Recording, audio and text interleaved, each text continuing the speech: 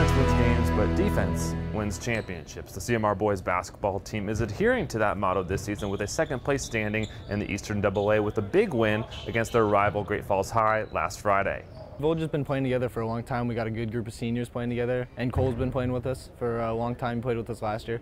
So I think just us believing in one another and trusting each other to make the right play and make the smart plays really fueled us to going on a little run here. The main key to their success has been their ability to create turnovers out of their ball pressure and the 1-3-1 defense. We rotate players really quickly. I mean, we can tire other teams out really fast. I think that's why our defense is so effective. And it's just about pressuring the ball and being in position, getting in the passing lanes, and getting run-out layups so we can have another aspect to our offense that works well. The defensive scheme came about when head coach John Sislow wanted a change of pace for his team, trying to get the upper hand on teams coming in to play them.